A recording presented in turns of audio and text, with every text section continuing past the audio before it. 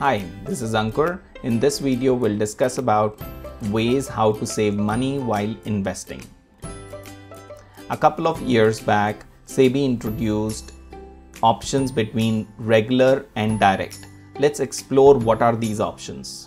So what is the difference between direct and regular plan? Well, do not get confused that regular plan is a standard plan and a direct plan is directly with the company.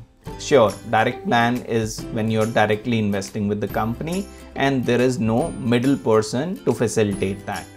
However, a regular plan, which I would call a brokerage plan, basically means there are people involved dealing in these plans. So whenever you see the name regular, that means there is a brokerage involved.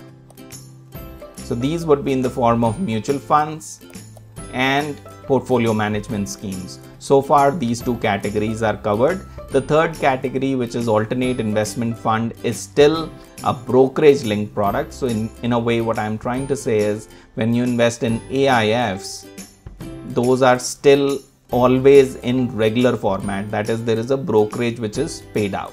So regular plan and mutual fund, these are those plans that have been in existence from the start. So regular plans are always sold by some distributor, broker, or your bank, because they will not reach out to you for any money. You do not pay anything for that. However, these agents get paid from the product they are selling. So the alignment of interest may not be there. So let's see one example of Parag Parikh Flexi Cap Fund. This is a regular plan. So this is one fund I watch very closely in terms of what they are doing, and I like the strategy. It's not a recommendation. Again, you have to see your specific situation, but this is only for example. In this example, I want to show how you can save money while investing. When I talk about the direct plan of similar nature, we will do a comparison. So for now, this is the trailing return. As you can see, 5-year return is close to 20%. We also see that the expense ratio is 1.79%, which is the latest number. So 1.79% is the expense that you pay to the mutual fund house, and within this only the payment is made to these agents. So out of this 1.79% only, all expenses have to be met by the fund house. Now let's look at the direct plans. Direct plans, as the name suggests, is directly served by the fund house to the investor, or through a registered investment advisor. These can be purchased. These products do not pay to the agents or to the investor or to RIA, and that's why the expense ratio is low. So Parag Parikh Flexi Cap Fund, as the name suggests, it's a direct plan. As you can see, the 5-year return is 20.9%. Now let's see a comparison of these two. As you can see, there is a difference of 1%, and pretty much across all these years that difference stays. And as we continue with direct plans in the future, I think in 2013 these were introduced. So we still do not have the 10-year period, but as we have more and more data, the difference between the return will continue to grow, because this difference of 1% also gets a compounding effect. So over a period of say 15 odd years, the difference would not just stay at 1%, it would be wide. As you can see, the expense ratio in case of a direct plan is 0.79%. And what is the difference between direct and regular plan of Parag Parikh Flexi Cap Fund? There is no difference other than how it is being served. Under regular plan, it is given by or facilitated by some agent, whereas in case of a direct plan, there is no agent, an advisor is involved, or directly the investor is buying from the fund house. That is why there is a difference of 1%. In case of a regular plan, we had 1.79. In case of direct plan, we have 0.79. So there is a difference of 1%. In case of equity funds, you will find that there is a difference of 0.9 to 1%. And in case of debt funds, depending upon the category of debt, there would be a difference of around 0.1% to 0.5% depending upon the category. Now let's look at the impact of these differences of regular versus direct on PMS. So first of all, a portfolio management scheme is where the minimum investment is 50 lakh rupees. As you would know that mutual funds do not have that kind of minimum. I think it's 5,000 rupees, and depending upon the fund it varies, but it's not very high. But in a PMS, it is 50 lakh rupees as per SEBI.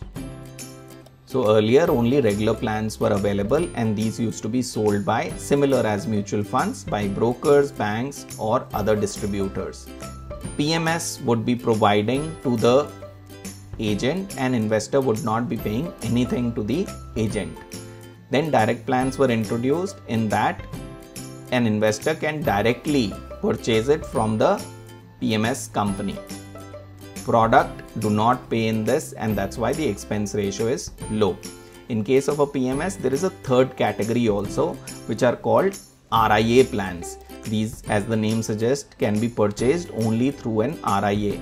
RIA code goes in the purchase, and that's why the expense ratio is low. In fact, when we compare across PMS, the expenses are very different. The structures could be very different.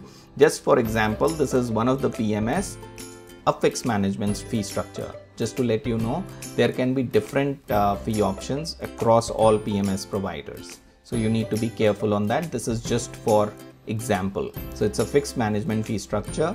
As you can see, RIA is the lowest, 1.25%. In the middle is direct plan, and regular plan is the most expensive one. So an investor directly dealing with the company will land up paying 0.25% more than the RIA.